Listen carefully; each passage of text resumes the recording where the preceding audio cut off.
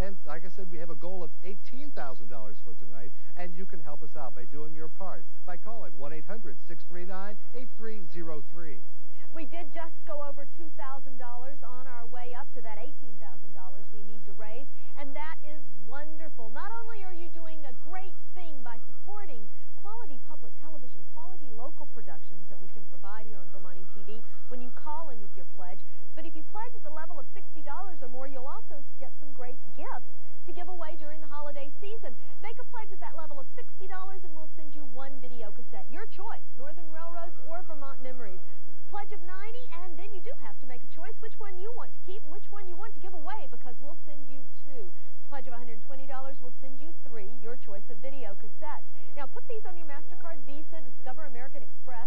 Thanks to the Merchants Bank, all of the processing fees have been donated, and we'll get these gifts out to you in time for holiday giving. So support the quality, support the programs that you and your family depend on. 1-800-639-8303. Yes, thank you very much to the Merchants Bank, and also to Frontier Communications, who provides the 1-800 number that you see at the bottom of the screen, the number that you can call right now to tell us, yes, I believe in Vermont ETV, yes, I support what you're doing, and I want this fine programming to continue. And that's what you can do. You can call and tell us, and that tells us that, yes, we should continue doing more of this. And so give us a call, tell us what you like, and then while you're doing it, make a pledge to us. And for the $60, you get one VHS. For $90, you get two. For $120, you get three. Great for your own library, great for holiday gifts, and if you charge them, we'll have them to your home in time for holiday giving. So give us a call right now at 1-800-639-8303.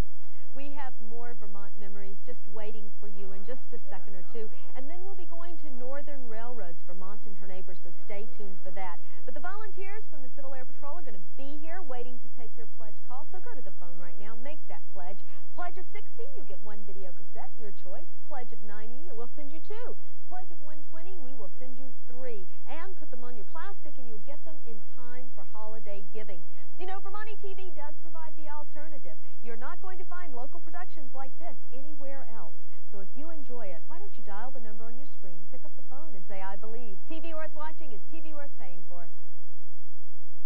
By becoming a member, you make our programs possible. Thank you.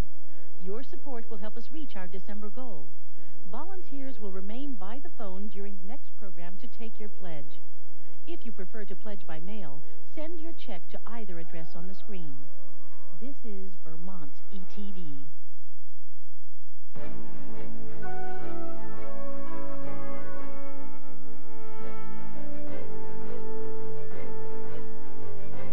On Lake Bomazene, the Equinox vied with Saratoga for reservations of presidents and celebrities. At the turn of the century, it boasted an 18-hole golf course, Equinox Springs Elixir, and an endless supply of ice. There were so many automobiles that would come to the hotel that they had a hotel garage for the cars and then a hotel for the chauffeurs. My father always considered the Equinox as the finest resort in the state in the good old days when the Orvis family owned it and operated it. Mrs. George Orvis had one son, Franklin Orvis, and he did not carry on the hotel. So she was really the last Orvis owner. And she would call up at the beginning of the summer and invite us to come with our friends and college-age young people to come and dance on Saturday nights, to make a little activity, you know, and so it was a great pleasure, and we looked forward to those Saturday nights dancing at the hotel as her guests. But I think it was about 1939 when finally it was impossible for her to carry on any longer. Mrs. Orvis, who had been sort of the queen of the whole thing, in the end said that she had just one piece of real estate left, and that was her plot in the cemetery.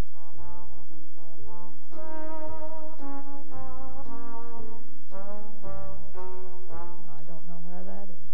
Well, at least we're holding hands there. Now here's the Champlain Bridge.